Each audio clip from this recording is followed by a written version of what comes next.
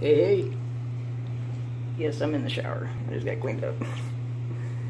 Anyway, here's some helpful hints on helping you to keep your weight in check. Tight your clothes. I like wearing them tight, snug. Tighter the better.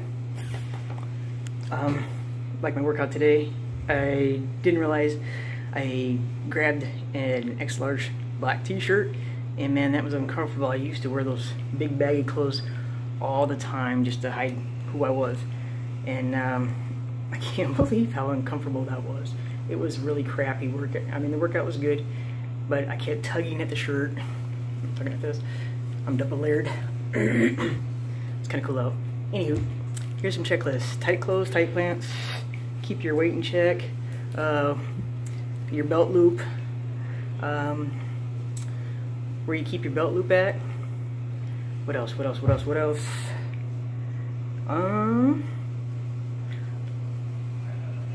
That's pretty much it.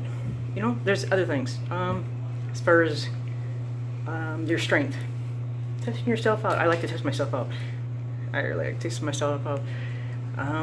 If you feel yourself getting weaker, it's time to pick up the weights and get back into it again. You slowed down too much, so that means you got to pick up. Testing yourself is a great idea. See how far you can go without hurting yourself. Seriously, take it easy.